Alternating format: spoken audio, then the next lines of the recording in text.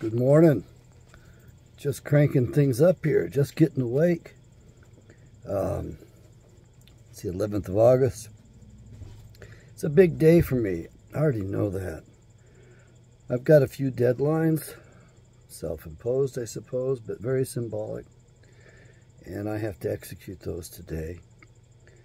Got to go to court and do some testifying. And that's all arranged and set up for a proper outcome. It's moot at this point. It's just a matter of if the other party shows up or not. And I kind of hope he shows up because it'll be a growth opportunity for me. I'll get to do a little bit on my feet. I don't like these courts very much. They aren't our courts, but they're corporations. They're actually banks in disguise. And they deal in money. Whatever gets the court the most money, that's justice. Especially in family court. Did you know that in family court you can lie, get away with it? You can commit crimes in family court, right in open family court, especially if you're a woman, and get away with it. It's no kind of a court at all. And they set it up so the court gets the most money. So if she's got the least resources, they're going to award the children to her so they can tap resources from the man. Yes, they do. They make money off those child support payments. Everybody's got to grease their hands with a little bit, a little piece of it. And of course, should she get herself in a better position, the court reverses its decision and decides that they're going to make the money go the other way because she's got the bigger wallet. That's what's happening today. And you ladies think that you're getting justice. You know, you're getting your comeuppance is what it is. You're just taking the role of a man and being sapped and robbed of your resources, like a man is robbed of his resources. It was okay when you were on the receiving end and the courts were getting a cut of it. Yeah, they get a cut of it. But when you're on the giving end, or receiving the shaft, should we say, you're not too happy. That's what you get with what you've created, with the statism you've created. I look in the mirror and I like myself better. I listen to each of these videos and I actually like the guy. It's not too bad. I had a rough time liking myself for the first half of my life, easily. Because I always heard such negative talk from my parents. All those little things of, you'll never amount to anything. If you don't do what I say, if you don't do that, well, you're worthless. All that stuff adds up on all of us. It's a universal thing. It's not just me. It's you too. It's all of us. So we take that loose and wild and very unfounded speech and we internalize it. So every one of those utterances that comes out is like a spell being cast upon us. It's horrible how vulnerable we are to these things. But there's moments when I look in that mirror and I am reminded of what Paul said he had to do. And I'm reminded of the mental gymnastics, it appears they were mental gymnastics, that he went through. And what he was modeling for us. And what Yahshua was modeling for us when he was trying to tell us, hey, the kingdom of heaven is within. It is here. Yeah, it is here. Unfortunately, it's really tricky. Sadly, it's not very straight ahead at all. But maybe I'm trying to make too much of it. Maybe I have too much of an ego. Maybe I have too much of my personality is too strong, so I can't just cave to it. But part of it is the problem that I'm not strong enough. I don't have good boundaries, proper boundaries. That's why I became such a good, amazing empath and understand people so well, because I can get in there and merge with the other son of a bitch, and I can look at that mess and become it, and then I have trouble getting myself separated out of it. I don't like that feeling. You know, a lot of you say, oh yeah, I want to be an empath. No, you don't. Being an empath just means you got lousy boundaries. It means you can't defend yourself very well. It means you better be careful because you'll lose yourself in the other person and their mess. And you don't want that. But in order to help people, I had to go there. I had to go to those dark recesses in the mind, figure out what the heck was going on. And I have sat with some amazing men. When I say amazing men, the things that these men have done for the nation, what they have pulled off and accomplished in their lives, is just outrageous. I mean, really amazing. And they've been sent off to do battle for us without our knowing about it or knowing about them for the most part. It's pretty sad in that sense. But the other thing that might be sadder is these men are willing to do it in a compartmentalized way. In other words, they're just following orders.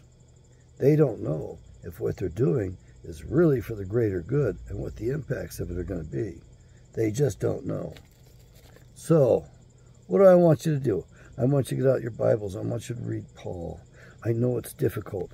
I know they messed with the sections of Paul more than any other because they didn't want us to have access to that wonderful freedom and the kingdom that it delivers to us. The Bible can be very tricky. It's kind of a tricky book in some ways. I'm sorry, but it is. It's a little bit on the mystical side, too.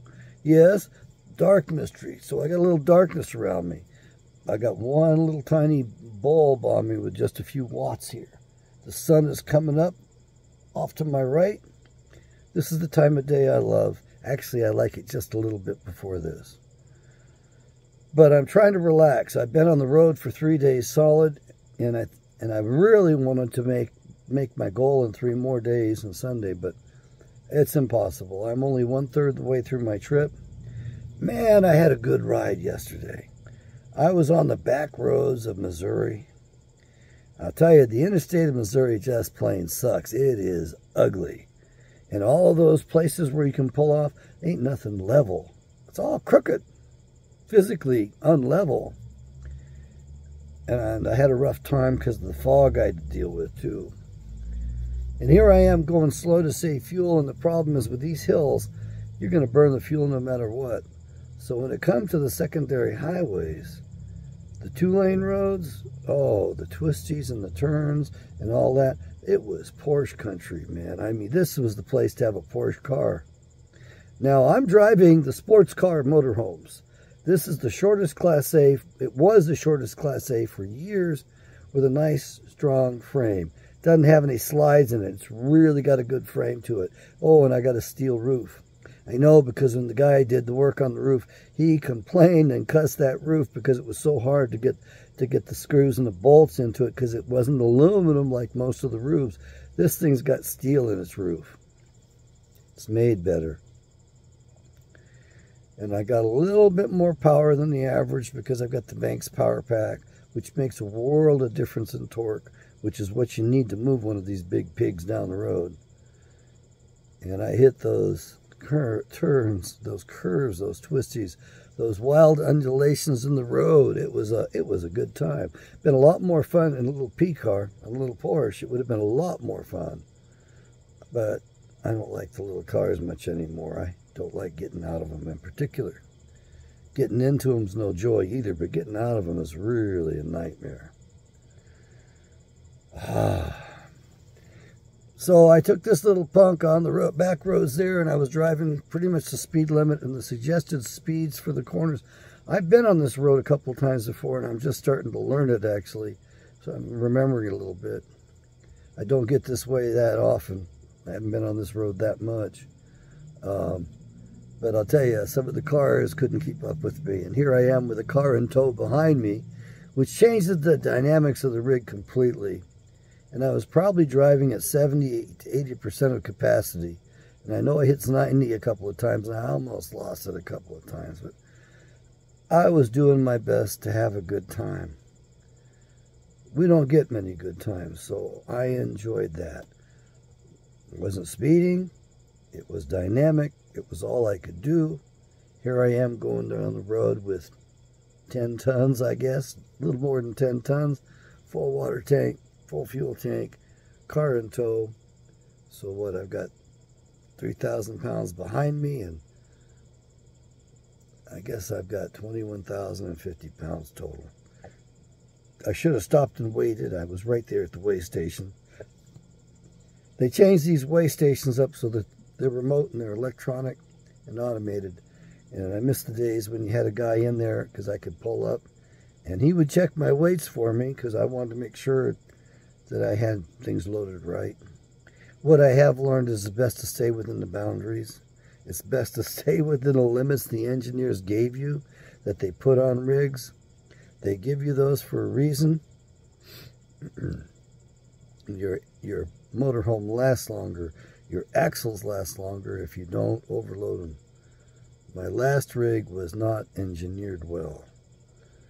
Most of these travel trailers are not engineered well. They've got mismatched components. And the worst thing today is that all those nuts and bolts holding them together are not American made. They're Chinese made, and they're not made to the same specifications we once had. I mean, those bolts, those nuts and all that used to be tested, and they used to be very uniform. They had to meet certain specifications. But once that stuff got shipped to China, all those specifications went out the door. So that last travel trailer of mine, it had axles on it rated at 3,500 pounds. Now, mind you, the trailer was rated for 8,000 pounds. That's what the tag said on the outside of it. Total capacity, 8,000 pounds. But your axles are only 3,500 pounds times 2, 7,000 pounds. Okay? All right, okay, we're cutting it a little close on that. And then I found out about my springs. The springs underneath her were inadequate. As a matter of fact, it was maybe 6,000 pounds of springs. I don't remember exactly, but it was less than the axles. And I tore up both springs twice. I went through 2 sets of axles. And then at the very end, just before she got totaled, this young man who does off-road work, you know, those off-road guys really got to know their stuff, and they've got to make sure their equipment's up to gear. They will bust it up, because they're taking it to the limits all the time, banging it up and down on those rocks. This young kid, he had done some molding for me and some repairs I needed done, and he was pretty helpful. And I was telling him about the problems with the axles, and then the problems with the springs. This young man, maybe 25, looks at me and says, "Yeah, well, they didn't put the proper lugs on it either." "What do you mean?" He says, "Well, each lug's able to handle so much weight, and they only put 5,000 pounds worth of lug nuts underneath that whole thing." So it got worse as you went along. And this is one of the major manufacturers. They're out in Oregon. They got very upset when I discovered this stuff about their build. And that year they were throwing them together and just throwing them out because the demand was so high. Man, the last few years, demand was high. I wouldn't touch a coach from that period. I wouldn't touch a travel trailer at all from that period. They ain't worth it. Anyway, I'm on a pilgrimage. I'm headed over to see my new rig. If this one's not my new rig, then I'm on to go get my new rig. One or the other is going to be mine. I'm hoping the first one works out. She is the queen of the road. They don't make coaches like that. If they made a coach like that today, it would be over $1 million. So I'm going to have to put tens of thousands into her to fix her up and keep her on the road. But it's worth it, because it's going to be a much better coach than you can get built today. You can't buy anything like this today. And you got to put up with the fact it's old and it's going to break. Nobody wants to do that. These things are nightmares when they break to get them serviced well. I'm under a lot of stress, and I like my presentation right now with you because it's pretty cogent. It's pretty coherent. I'm doing well. Don't have any word salad going on. not creating words, not juxtapositioning words, except right then and there. Okay, fine. I'm trying to de-stress. I've got too much stress going on. I'm fighting on too many fronts. I really didn't want to go get this coach right now. I got to go into the heat to do it. It's a real juggling act. But I'm going to do it because it's a major lifestyle change for me, a major investment, and I actually can afford to do it. That's what gets me, is I did okay with my investments over the last couple of years. Unfortunately, everything's a racket. It's all controlled. So depending upon how I handle this, I can maximize my gains that I've had in the last 2 years. But I'm probably just going to be cashing in. I might be cashing in everything for all I know. The second coach, the guy wants more than market value for it. In such good shape, it's so desirable that I'd like to have it. But it takes almost everything I have getting cashed in. It just takes too much. And the other one, and I'm hoping to get, and hoping it works out, I'm hoping to get by just putting 15 grand more into it.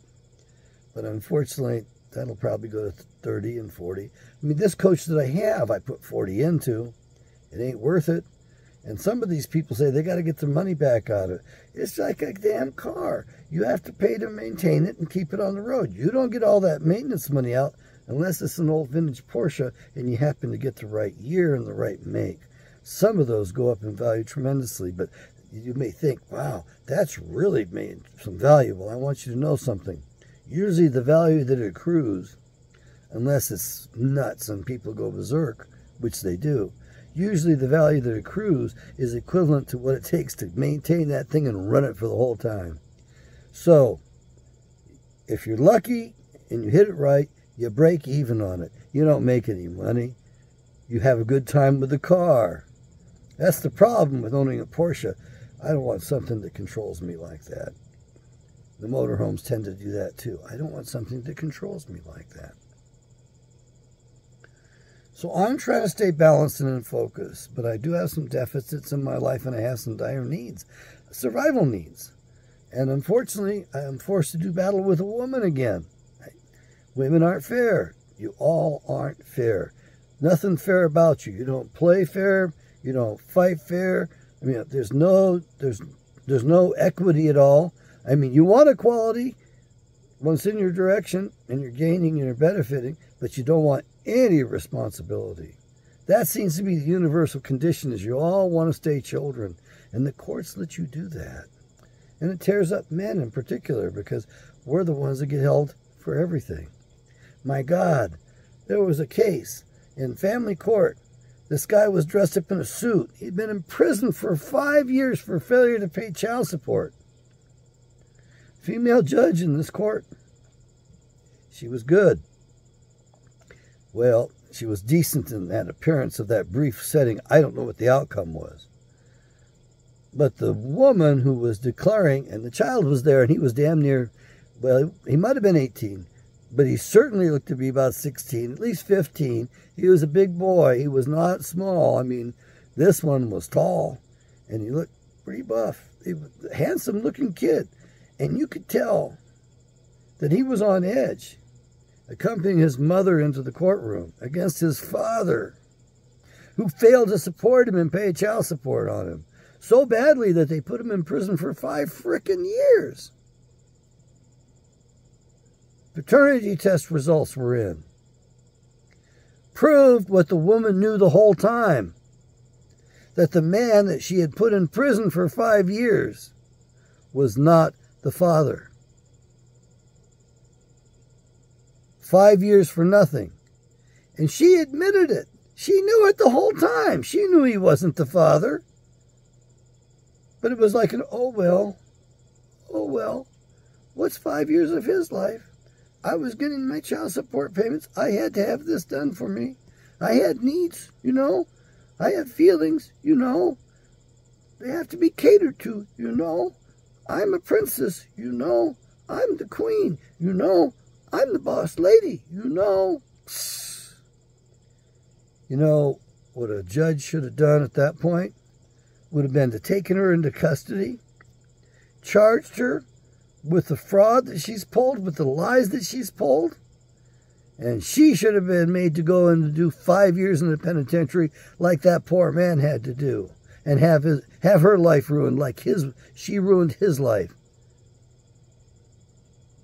Well, 5 years might be a bit much, but I would say a mandatory 1 year in prison, in the penitentiary, with no parole, no time for good behavior served. You're doing a year hard time, period. And imagine how much money that guy spent. Because he spent 5 years in the penitentiary. So he paid child support for what, a dozen years? He paid child support for a dozen years before he stopped paying child support, or wasn't able to pay child support. We don't know that part of the story. 1/3 of the babies born in these marriages or in these relationships are not fathered by the man the woman puts it on. She falsely accuses the man 1 out of 3 times. And we think that's fair and she should be able to get away with it because she's just a girl? She can't hurt a fly? No, I refuse to fight with the women. I will run, I will walk away. I won't have a damn thing to do with you. Or I will do it, but believe me, after all I've seen and all I've been through in my life, and as much abuse as the women in my family put me through, I'm not playing games. I'm not taking chances. Y'all are dangerous. You are the predators, not the men. You are the evil ones, not the men. Remember the first woman? Eve. Was that short for evil? Got to think about these things, folks. Why was she called Eve? And in the Bible, it says she was mother of all the living. What living do they mean? Let's see. Cain and his line. And who was the father? Oh, who was the father? It wasn't Adam. That's why Cain murdered his half-brother Abel. They had the same mother. So the story continues on. And I remember when feminism started, and I embraced it because as a little boy, I could see the imbalance. My mom had it made. She was at home all day with us kids. She didn't like that very much. She wasn't a good mother at all. Everybody else thought she was a good mother, but she was negligent as hell. And she beat on me pretty badly, and she hurt my back so badly that I should have had medical attention, but I had to suffer through my entire life because of that. Yeah, it's true. 8'7", she yanked on me so hard that it rotated a vertebra deep inside me, right behind my heart. It twisted it cocked my shoulder out. It turned me into a hunchback. My sister wailed on me with her elbow, jumping up and down, hitting that protruding shoulder. Hunchback, hunchback, hunchback. Oh, it hurt. With her elbow, it hurt. And that probably was the beginning of my sister beating on me and being allowed to beat on me, given permission by my mother and my father. That lasted for almost a decade. Yeah, my life was bad enough that when I saw those movies about those killers and stuff, that weird stuff, or like the Boston Strangler, I understood that those guys had been through hell. And that's the way they chose to go. I didn't choose that route. I chose a route so I was actually turned out okay. But by God, it was close. It was rough. Because they weren't very nice to me.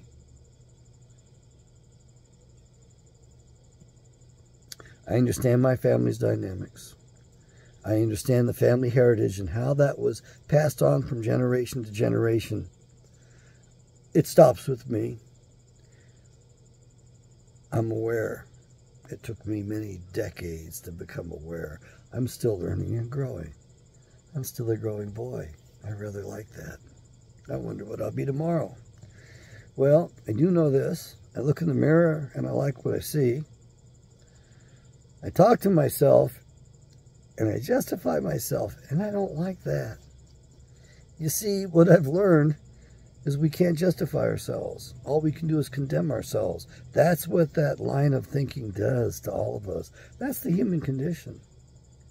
You got that internal tape going on. You're no good. You're never amount to anything.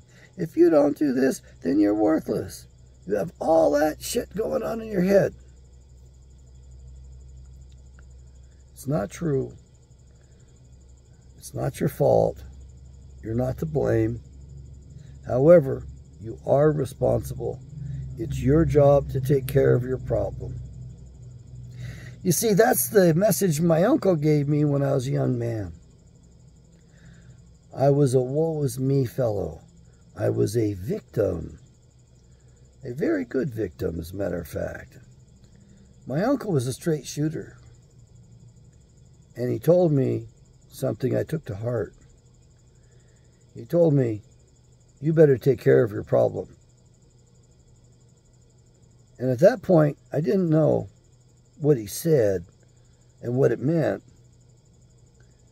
All I knew is that it was my responsibility.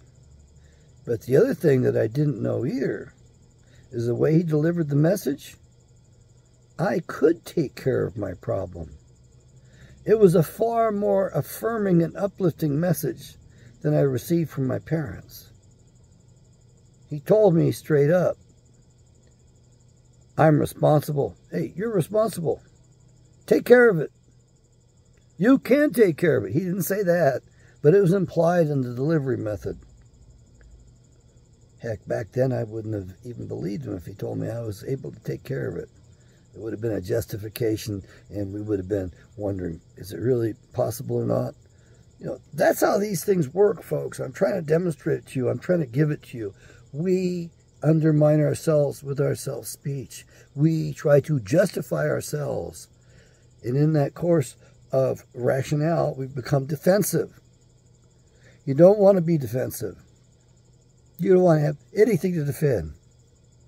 Inherent in your defense is your condemnation. So that's why they said justified in Christ. I don't like that term very much. I don't like using that name very much. No, I don't have anything against it. It's just not accurate. It's just not proper. At least from my reading of the Bible thus far. I may change my mind on that. What's proper is the term Messiah. Message. Use it. Get to know it. If you're having problems learning the proper name, Yeshua the Messiah, then buy my Bible and read it. You will get it from that Bible. And if you're having problems with Yahweh's name in particular, by God, get that Bible and read it. I'm going to tell you where the screw-up occurred. The screw-up occurred is because we think that his name is God. God is a class of people, if you will. It's not a proper name. It is a classification. It's an object series. It's not an individual. And we get that name from Gadriel, the fallen angel that seduced Eve, that banged Eve and fathered Cain, giving us the bad guys, giving us one of the two warring factions on the face of the earth. That's what you're living through. Those two factions are at war. The rest of the people, they really don't have that much to do with it except the evil guys. The bad guys are throwing them against the good guys right now. And they're doing it very successfully.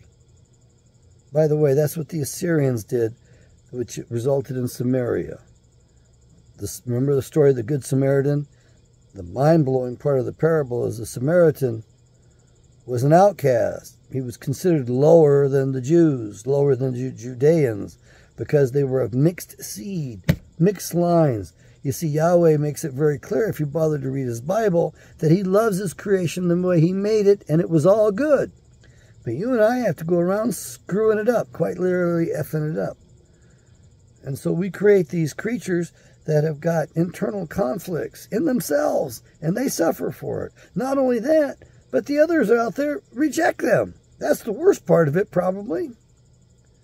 No, I think the confusion of faith, the confusion, the internal conflicts they feel is worse. From what we can tell, that's what goes on. The honest men that we talk to that have got these problems and share those with us give us the evidence so we understand this stuff. And we need to talk about it more. It helps give them relief. It helps give us relief too. It helps us all to get better understanding and so we can get along. There's nothing wrong with the black family.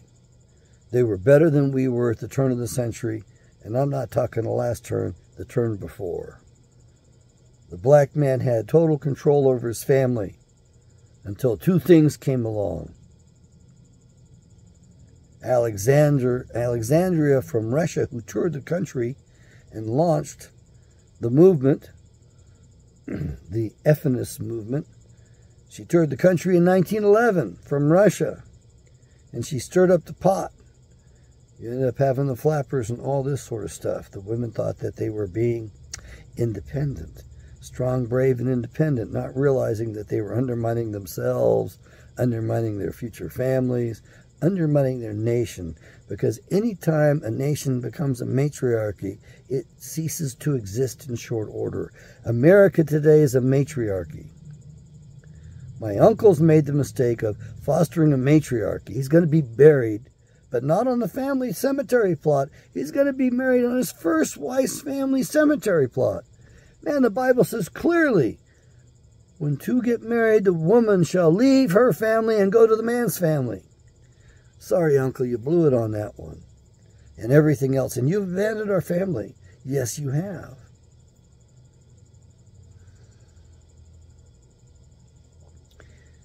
I don't want you to see this. I don't want to put any stress on you. I have so much respect and love for you. It's not funny. But I can't let you go against the family. So I'm coming for you in the name of all of the Kents. You're not going to, at least on my watch, allow this family to die and to cease to exist from the face of the earth.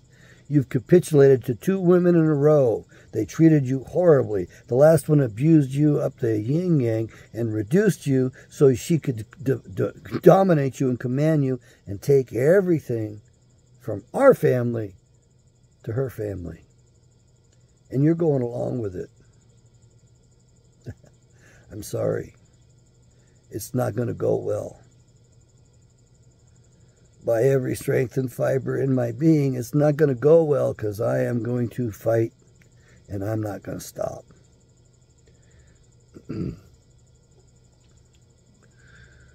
I love you, Uncle Roy, but it's really simple. Either heed to my next letter and realize the wisdom contained therein and realize how important it is to do what's in the best interest of the Kent family. The Kents brought a state to the whole world. There were no states under the kings until the Kents established it. We established the concept of a state. The kings gave the Kents a loyal title. In no other county, only in the county of Kent, was a loyal title granted. All other counties, the titles were limited, and the king could take the land back at any time he wanted it back, but not in the county of Kent. We were so strong, we had fought so well for him, and served the king so well that he recognized the valor and what we had done. Hell, we established that whole crown on England.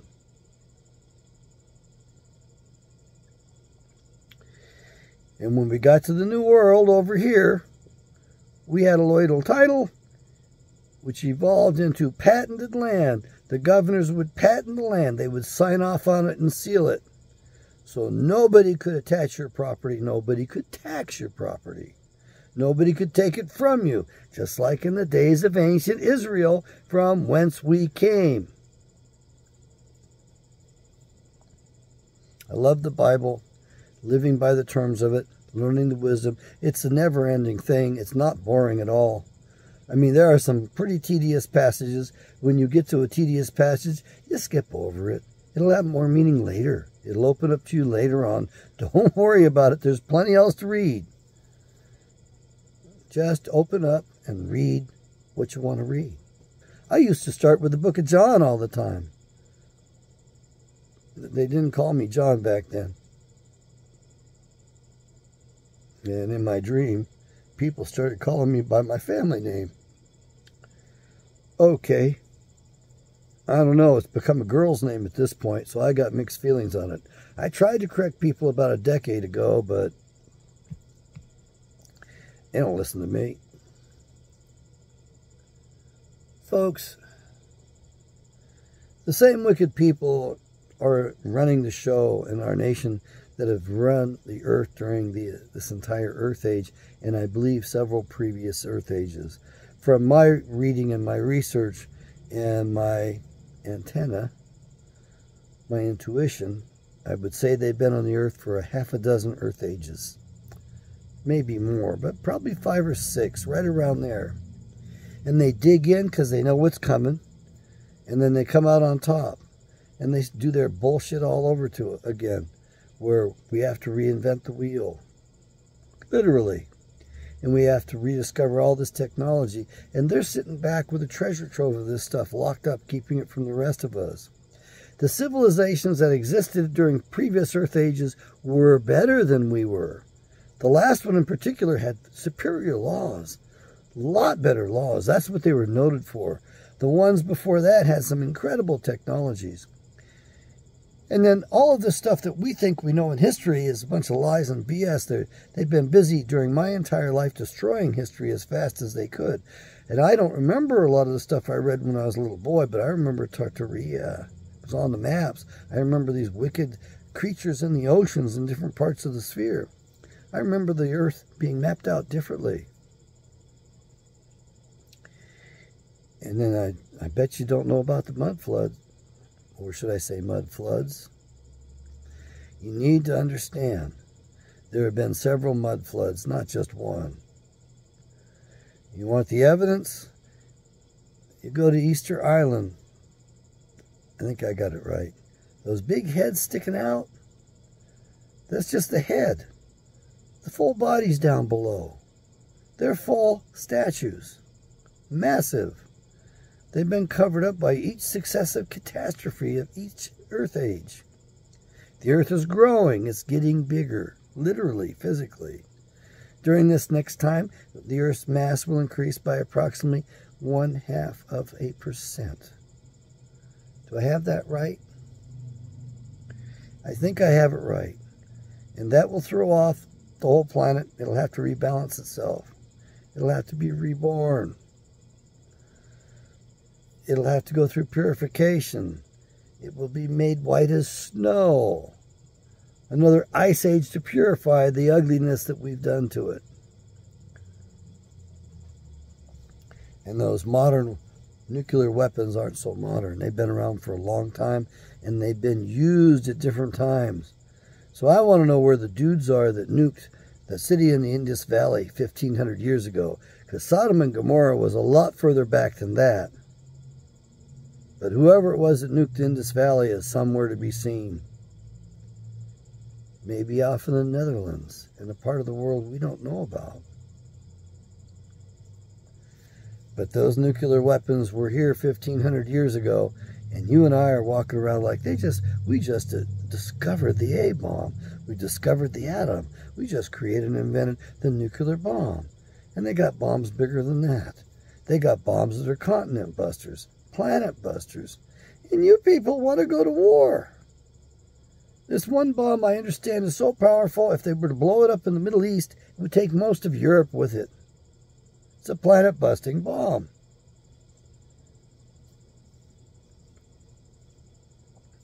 And you want to let them take you to war.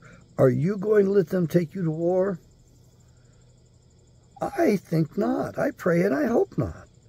But if you do, that path has already been laid out. We already know what the moves are going to be. You know, if we were smart, we'd go listen to the contemporary prophets, the prophets that are alive today and the ones that lived in the last century, especially the ones in the last century, because their stuff is pretty profound, and they all seem to agree. Russia will invade and go to the Rhine. America will step in, and Poland's going to get hit when the Russians go through it, and they're going to hit when the Americans go after the Russians that are occupying it. The Polish people are precious to me. They're near and dear to me. Yeah. Novak. Yeah, my dad used to tease my sister saying that we shortened our name from Kentkowski to Kent, and we were Polish. He would tease her about it. She didn't like it much. What the heck? Her mother was Polish. You know? Okay, a mix. Polish and French-Canadian.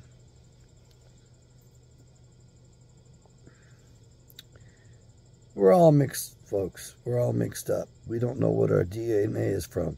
There has been a lot of engineering in our DNA, and there have been a lot of species on the planet, and pieces for every one of those species probably have been used in getting us to where we are today and creating what you look in the mirror and say, you say, I'm a man, I'm a woman. Right, and you think it's simple. It ain't simple. And you think, well, I just came from my parents, and from me a lot of people will be born. The tree of life is just going to sprout out. No, it's the other way. You're right here at this focus point in time. One person right here, that's it. Just you. But you got 2 parents behind you. And there's 4 grandparents beyond them.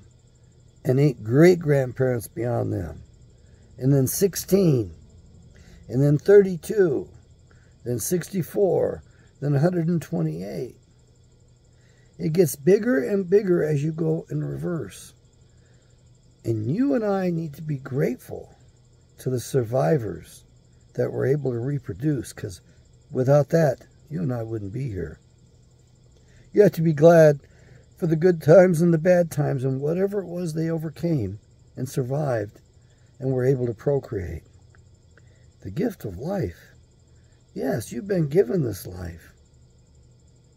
Now, as far as the structure goes and whether or not the soul is immortal, that's another discussion. We've got good indicators of that with the out-of-body experiences, with the fact that we know that we are an electromagnetic field into this body. It's an electric universe. And as far as the second death goes, my best get is they take apart that electric magnetic being cast in the lake of fire, saying, time to recycle that one. It didn't work out too good. I think that stuff's all real, folks. Unfortunately,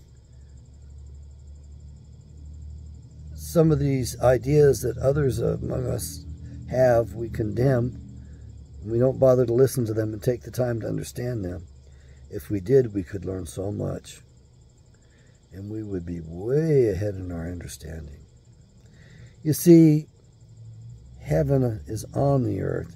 It's been on the earth for a while. It was announced more than 2,000 years ago. Well, actually not quite more than 2,000 years ago. The year he would have been crucified, we all want to say 33 because he was 33 years of age, but I think that he was born 4 BC, which would put it about 29. What else happened in 1929? Well, here we are coming fast upon 2029, the millennial birthday of Yahweh in the flesh. I wonder what's in store for us then. Okay, folks. Do buy my Bibles. Give this one a thumbs up. Subscribe only if you're getting something out of it. Do not share widely. Do not cast your pearls before swine. I don't want you giving this to somebody that's going to be offended and make reports about it. Because YouTube will take something, find something, and they won't tell us. They're not a fair group. That's all there is to it. I want to turn you into a bunch of Bible readers. because then you will be infused with the Holy Spirit. It happens over time, and it's wonderful. To have this level of consciousness is very cozy. It's really nice. You understand things. You're going to be able to accept things better. We're all mortals. We all have to die. That's all there is to it. Now, the severe preterist will tell you that's it. Nothing more. And that Yahshua, the Messiah, he has eternal life. And the fact is that we are his temples. So perhaps we are his eternal life. But one thing is for sure, those children that y'all have been having and not taking care of, that is your eternal life. We know they're carrying on. We also know we're facing another earth catastrophe, and we're facing another man-made catastrophe. Which one's going to overtake us? Which one's going to kill more of us than the other? We also know the evil ones just destroyed 1 billion of us in the last 3 years. So I really would like to see the numbers. I don't have any good evidence of that. There was a report from a woman out of Canada that gave that, a very brainy nurse. Beautiful woman, by the way. Happily married, well married. I mean, she was really attractive. And good heart. Must have an incredible husband behind her. I know that we used to say that he's got a great woman behind her. Behind every great woman, a great man is a great woman. But we have reversed things. We've gone from being a patriarchy to being a matriarchy, which means that we are going to disappear from the face of the earth. That is what has happened in every culture, and that's according to Unwin, published in 1934. The problem Unwin has is he was 2 years before a big thing occurred. And he had already written his masterpiece book, which you can get freely on the open internet. It's like 750 pages long. It's a big PDF, so don't ask me to send it to you because it's too big. 1932, he finished his research for Sex and Culture. And he wanted to wait 2 years to make sure he was absolutely correct before he published it, because it was his life's work. It's probably one of the 6 greatest works in the history of mankind. And it basically said that when female sexuality became unbridled, 2 things occurred. Number 1, you couldn't put it back in the bottle. That's his conclusion. It's not mine. Number 2, he observed that in every culture in history that he had studied, once that had occurred, soon thereafter, the culture ceased to exist. It disappeared from the face of the earth. That civilization was doomed and destroyed. So that's what you're headed for in this nation right now. They've got us cut up, divided, man and woman, and a whole bunch of other genders too now. I love the creativity of it. I mean, you got to sit back and admire how hard they're trying. But you have to realize that this is a war in which they divide us and conquer us. And they're doing a real good job. And there are some young, smart women, and they're real beautiful, too. They're on the internet these days. Most of them, I look at them and feel guilty because I find them attractive and they're so beautiful. But, you know, because I think they're children. I'm worried about that at my age. I don't want to be falsely accused. My sister accused me of that crap the whole time I was growing up. My parents let her do that. She was hell on wheels. Yeah, accused me of being child molester while I was growing up. What an ugly thing to be doing to your brother. What a horribly destructive, manipulative thing. And she always called me faggot. Yeah. She teased me incessantly. All right. You see these hands? They're very small. I should have been a surgeon, perhaps, because these are so small. I've seen some women with smaller hands than these. Small hands like these, you can do really delicate surgery, delicate moves. But I hate it when I have to shake hands with a man, because his freaking hands are so big, and mine's so small and his. It's like, might as well give up, man. You know who's the greater man, who's got the bigger hand. And I have shaken hands with some incredible men that have done incredible things for this nation. I grew up with one who's seen more combat time than anybody else that I've ever met. You would never know that these men have done these things, that these men are so well trained, so accomplished. You just don't realize it. And when you sit down and meet them and talk with them for the first time, they are so kind and so gentle, they couldn't hurt a fly. Yet they've served their countries and served them well. The problem is we've been misdirected and misguided from the very top. The people that benefit from the wars are the ones that manipulate us into war. They love it. They love it because it helps them in the worship of their gods, which love human sacrifice, blood sacrifice. And they love it because they get to bank both sides of the war and fill their coffers up. And they set this system up that we live in today with all kinds of things that are rigged so that you and I are predated upon daily. And we think we're in the land of the free and the home of the brave. We aren't. When we were founded, the King of England, in short order, complained to his bar association. He said, "Why haven't you done as I've said? Why haven't you taken them to court and beaten the snot out of them?" And the bar association members responded, "Your King, we do as you say." But they read the law books and they know the law so well that they go in by themselves and they defeat us. The colonies brought more law books than any other place on the planet, any other place on the face of the earth. We all knew the heritage that we had. We all knew the laws that had been developed and the big major changes, and we understood things in legal terms, and we would walk into court and defend ourselves.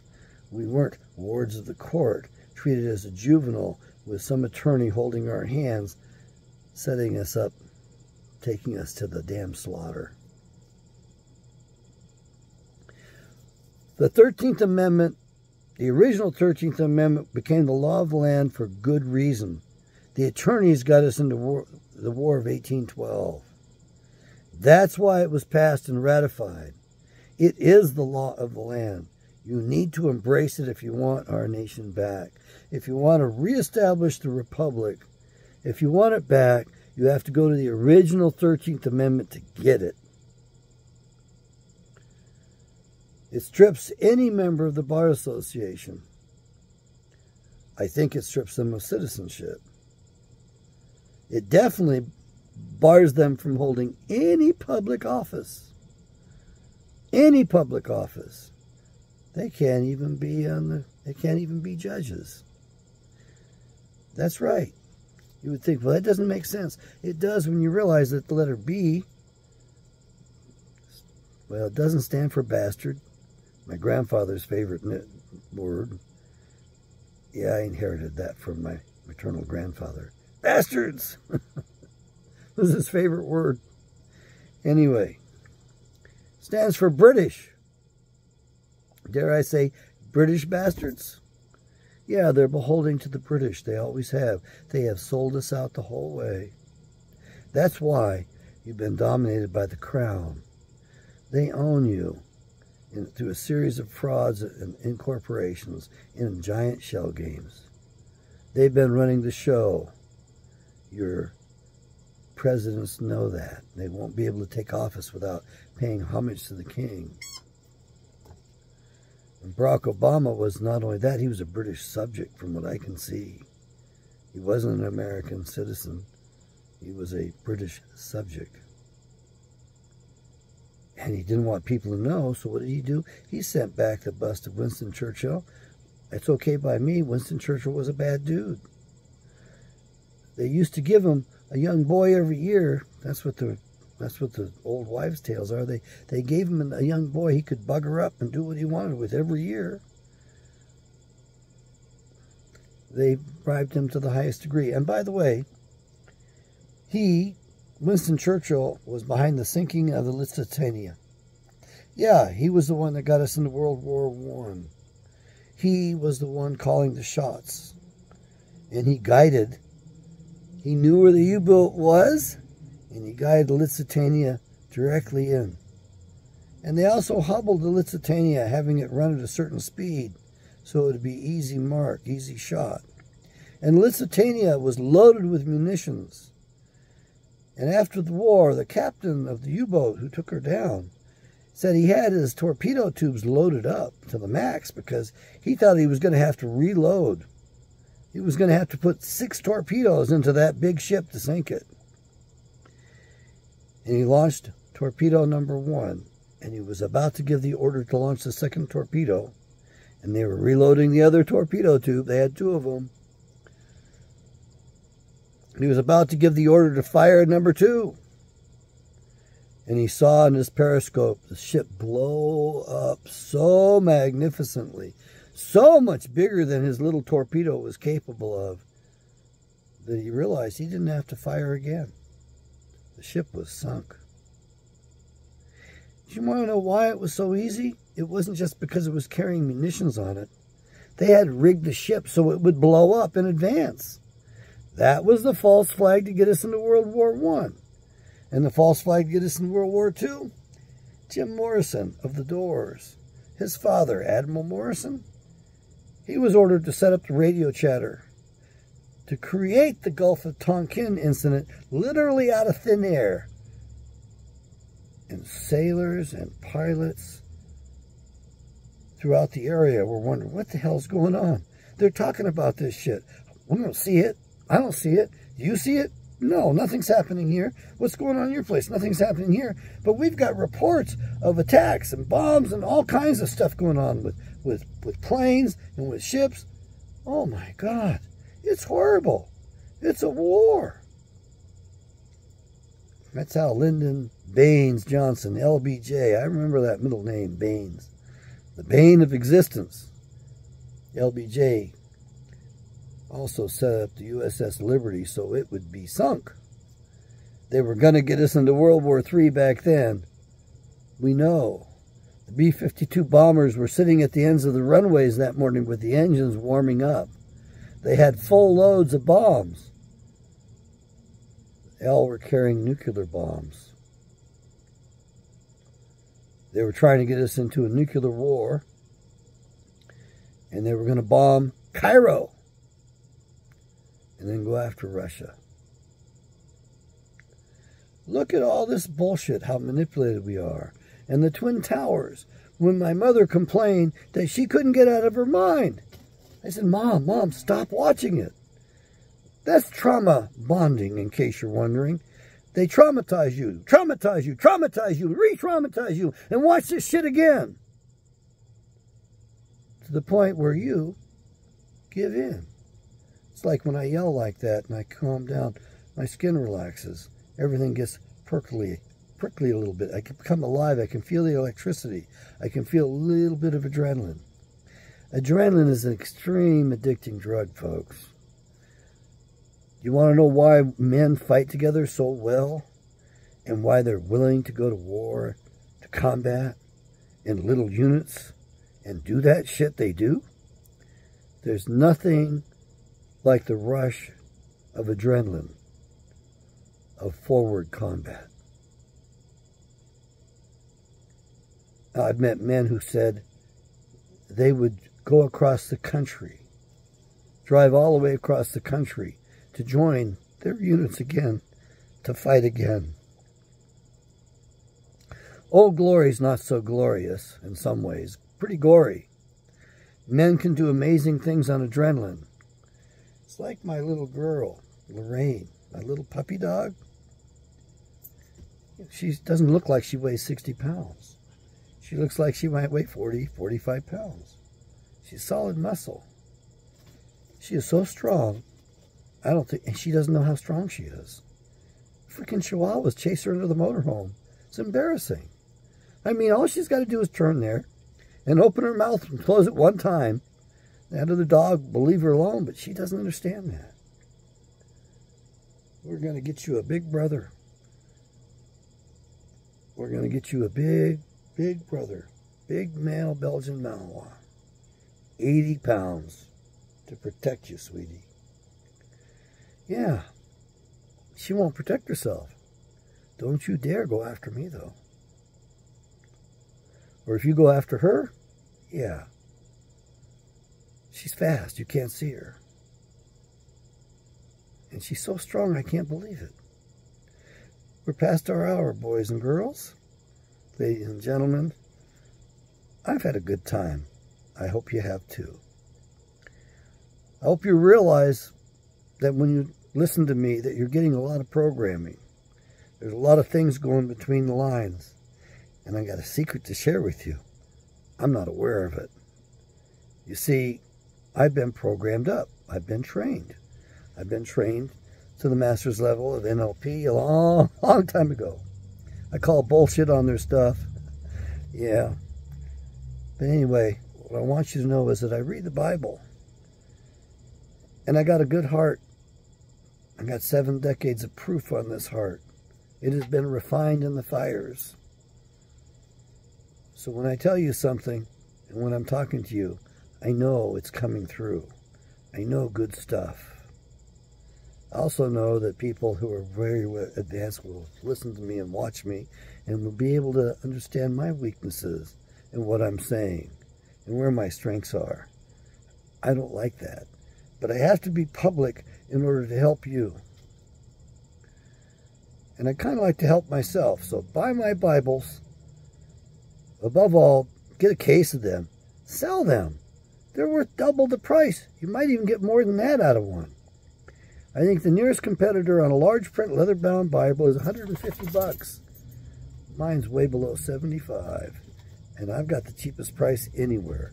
So when you hit that link below, you'll find a pop-out menu that'll give you 5 different formats, different size prints, different colors, covers, and tabs or no tabs. Yahweh's blessed me. May he bless you. Amen.